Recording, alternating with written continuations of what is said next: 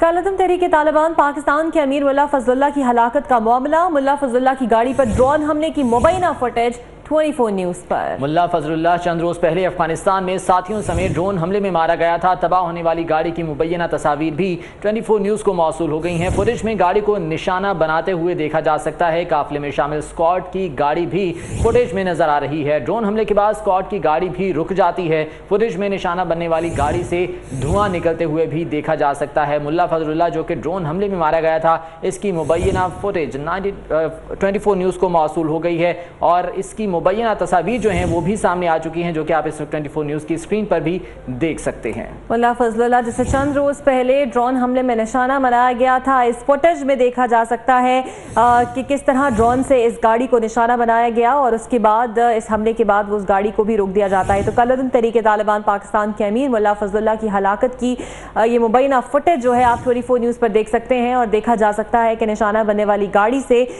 धुआं भी इस हमले के बाद निकलना शुरू हो जाता है। फुटेज में गाड़ी को निशाना बनाते हुए भी देखा जा सकता है। कालदम तहरीके तालिबान पाकिस्तान के अमीर मुल्ला फजल उल्लाह की हलाकत का ये मामला और इसकी मुबैना फुटेज 24 न्यूज़ पर इस वक्त आप देख सकते हैं।